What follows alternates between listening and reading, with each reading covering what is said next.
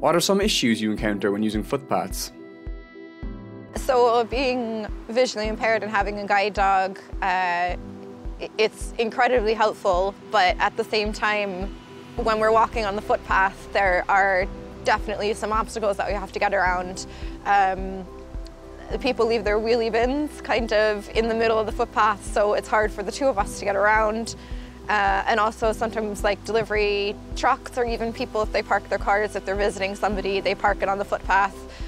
So Ezra and I, Ezra's my dog, we have to go around them, and sometimes we even have to go into the street to avoid them, because that's how he's trained, is to bring me to the curb, go out into the street and go around. So it's quite dangerous if people do leave things on the footpath and don't leave a clear pathway for Ezra to guide me from point A to point B. What advice would you give to people to make footpaths more accessible?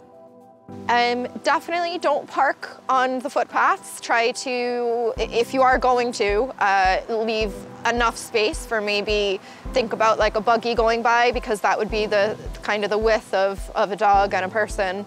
And if you are leaving your wheelie bins, pick one side of the footpath to put them on. So don't put them directly in the middle, put them either really close to the curb or really close to your house or driveway, just so we're able to get them around. And if you are home and the person does, like the trash or the rubbish people do come by and get them, and they tend to leave them in the middle of the footpath, try your best to put them back as soon as you can. That would be really helpful.